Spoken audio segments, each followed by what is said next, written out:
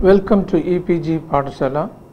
I am Dr. P.P. Ajay Kumar, Professor of English, School of Distance Education, University of Kerala. Today we will discuss the contributions of Dylan Thomas as a poet, and this part comes under the paper 20th Century English Literature. Dylan Thomas belongs to the Romantic school of poets who came after the World War. After the 1940s, a new group of poets emerged who tried to use the romantic techniques once again, and his poetry is considered to be a kind of an emotional outburst. He tries to present his ideas with a kind of emotional intensity that is present in the poetry of Shelley, for example. Dylan Thomas's contribution to poetry in the modern period relies in his ability to use the romantic fervor in poetry. He was born in 1914 in the upland area of Swansea. Dylan Thomas belongs to a family which gave importance to education, and he started writing at an early age, and his first collection of poetry was 18 poems, and he moved to London at the age of 20. Unfortunately, he was addicted to liquor. He married Caitlin McNamara in the year 1937 and migrated to United States in 1950. Dylan Thomas has become a well-known poet before he migrated to United States, and after a few years, that is in 1953, he died in New York. In 1995, the American President Jimmy Carter opened the Dylan Thomas Center in Swansea, the first literary powerhouse in UK. And the center conducted annual Dylan Thomas Festival, which celebrates the life and works of one of the most notable poets of that time. His works include 18 poems published in 1934, The Map of Love published in 1939, Portrait of the Artist as a Young Dog published in 1940, Dusk and Entrances published in 1946.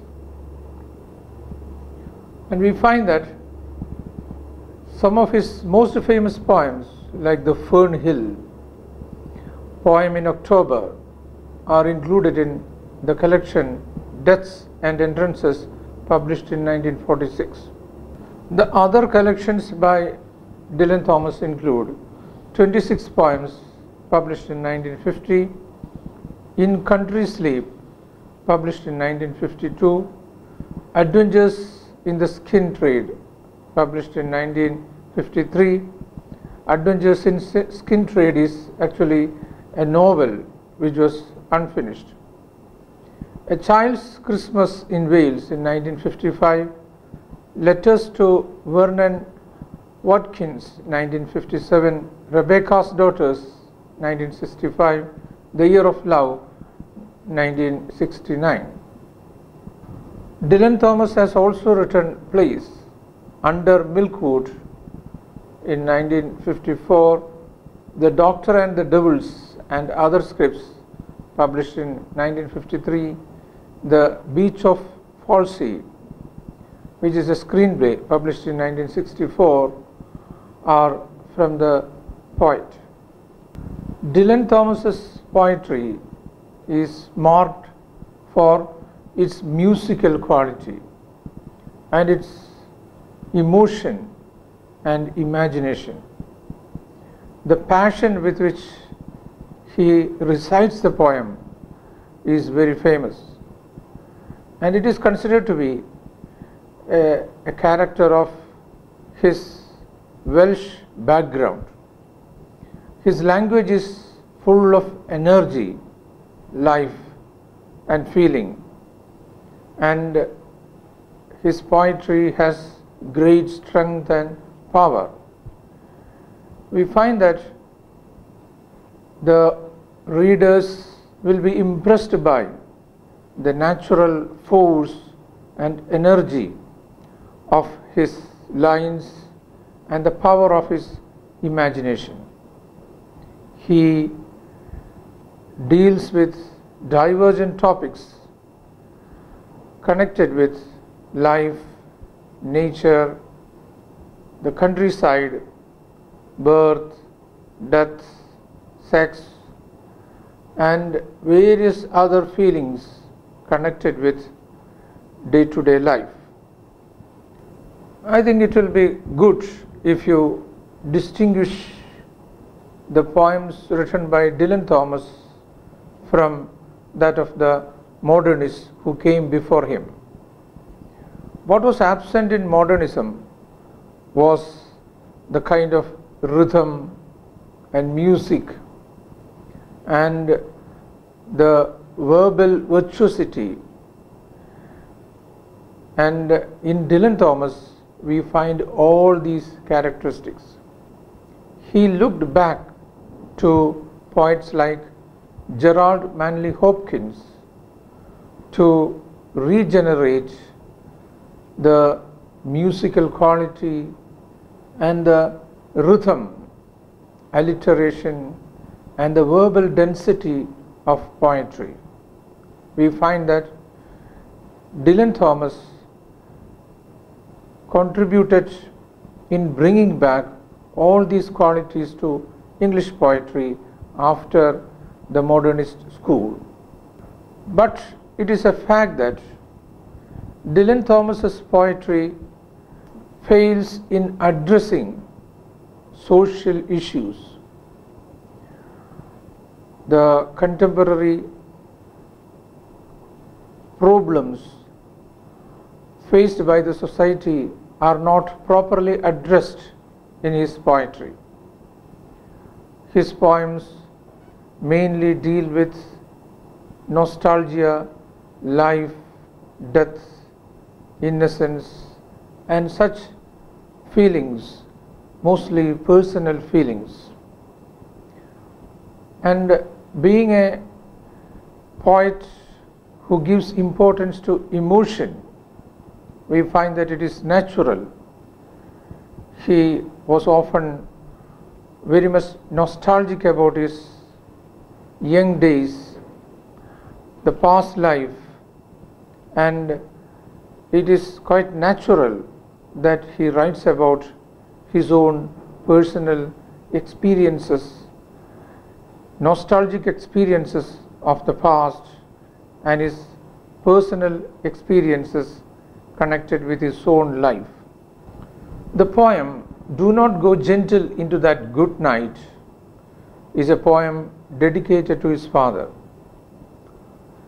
Dylan Thomas was much influenced by his father, who was a very powerful man, but he found his father in his deathbed devoid of all power and strength, and he wrote this poem, "Do Not Go Gentle Into That Good Night," for his father. It, he thought, would give him the energy to fight with death. Another famous poem by Dylan Thomas is "Fernhill." It is one of the poems which is included in most of the anthologies, and the title "Fernhill" refers to the poet's own farm where he spent his summer vacations in his childhood. The poem "Fernhill" is a nostalgic poem. It is a recollection of his childhood days spent in his aunt's farm. We find that the perspective used in that poem is that of a child, and it is written the way in which a child interprets the world around him. The poem also discusses topics related to time and mortality. We find that he uses images and symbols in abundance in the poem Fernhill, and his language is highly flexible. He uses idioms and phrases which suit to the mood of the poem.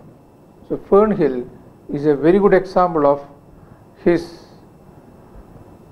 style of writing and the way in which he brings about a kind of aggressive emotional outburst.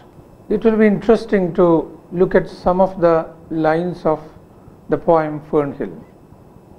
It presents the innocence of childhood and takes us along with the child towards the adulthood.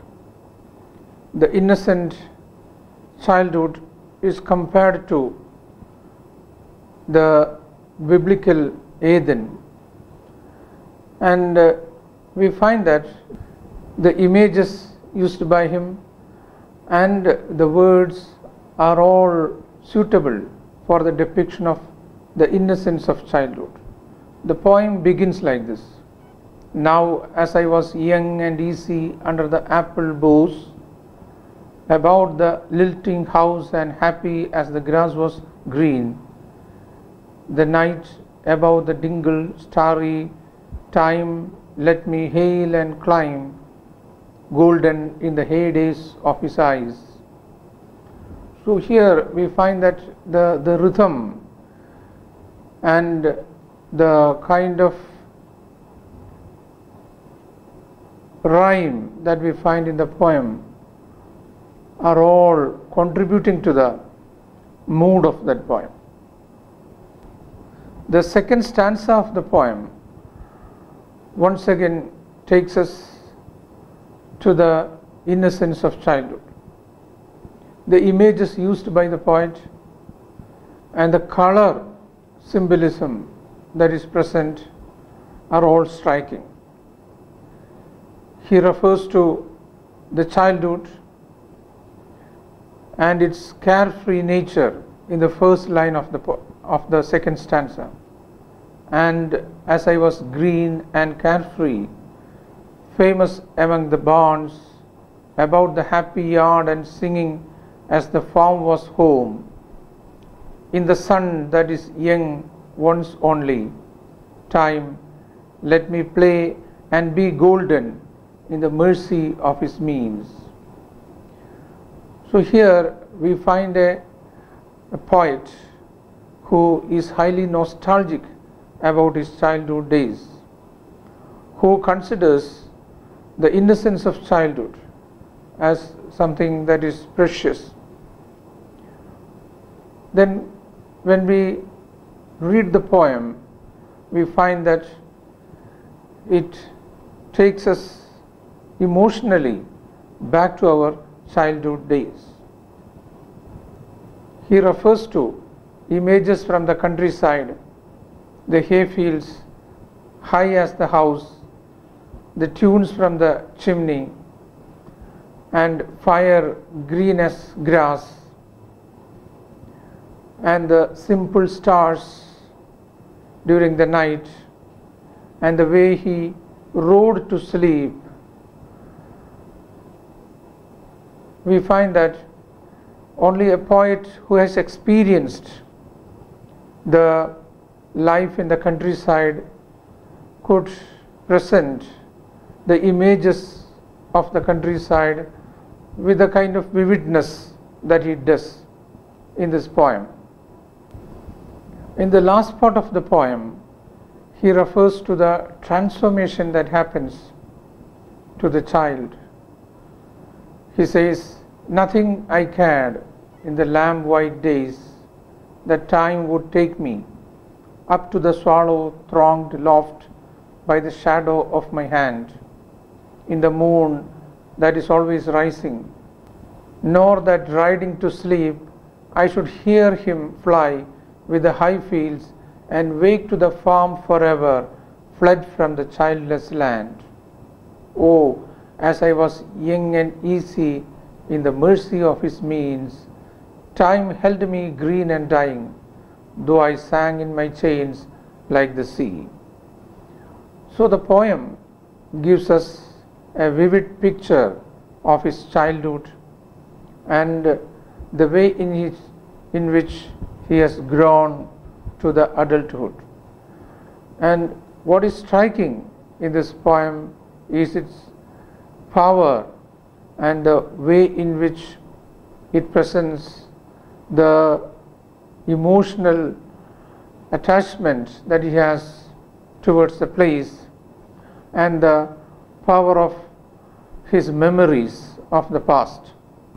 As we have seen, Dylan Thomas is a poet who belongs to the neo-romantic group. Apart from him, George Barker, W.S. Graham, Kathleen Rain, Henry Trees, and J.F. Henry are some of the poets who belong to the group.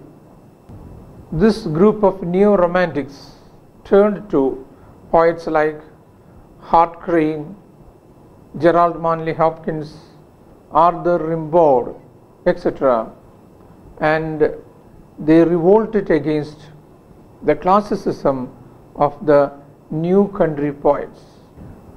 Dylan Thomas is considered to be the most famous poet among the new romantics.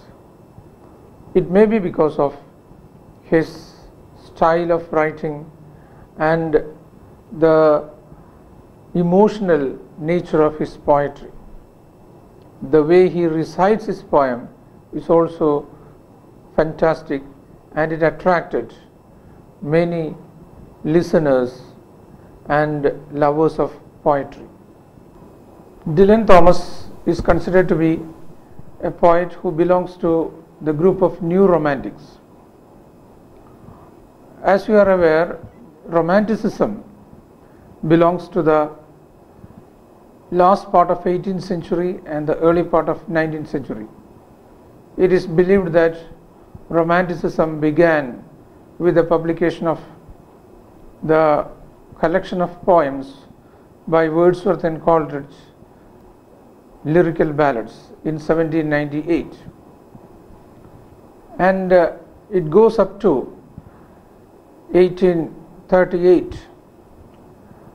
And we find that the period which is now referred as Romantic period was a turbulent period in the history of England, mainly because of the social tensions that prevailed in that period, the transformation that was happening in the society, that is the transformation from an agricultural society to an industrial society, and the slogan "Return to Nature" was actually a reaction to these transformations. The Romantic poetry has its own specific style and approach. We find that Dylan Thomas, to a great extent, imbibed that style, and his collections of poems are examples of his romantic nature. In Dylan Thomas's poetry, we find the use of auditory images as well as visual images used in abundance, and we find that These elements are typical of the Romantic tradition. At the same time, what is lacking in Dylan Thomas's poetry is the social concern. The Romantics had great concern for the society, and they addressed the issues that the society faced. But in Dylan Thomas, such a concern is to a certain extent absent. And his revolutionary fervor is also questionable. It is true that Dylan Thomas has declared his allegiance to a kind of left-wing politics, but he has not expressed his political feelings in his poetry. So to a certain extent we can say that he shared some of the elements of Romanticism. At the same time, certain other elements typical of Romantic poetry is absent in his poems.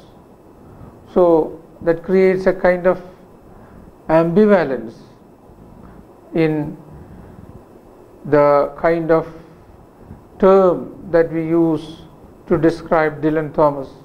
So while describing him as a Romantic poet, we should understand that he does not share all the characteristics of the 19th century Romanticism in his poetry.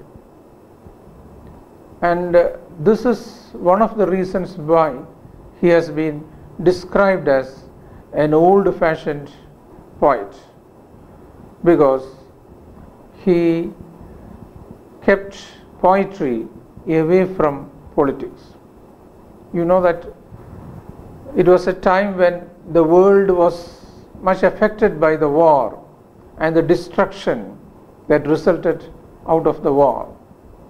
But we find Dylan Thomas not affected by those social issues. This is certainly one of the criticisms raised against Dylan Thomas. Dylan Thomas is often compared to Shelley. He is even considered to be Shelley of the 20th century. It is true that his poetry is full of natural imagery, sexual and Christian symbolism, and his use of language is highly powerful and energetic. We find that he uses wordplay, fractured syntax, and personal symbolism in his poetry. And his images are centered around the human body, sex, and the Bible. So far we have discussed the major features of Dylan Thomas's poetry, and we have seen that he belongs to the school of Neo-Romantics. We have also gone through some of the important poems of Dylan Thomas, and I hope you have got some idea about the poet and his poems. In order to get a better understanding of Dylan Thomas's writings, please go through the books suggested in the part for further reading. Thank you.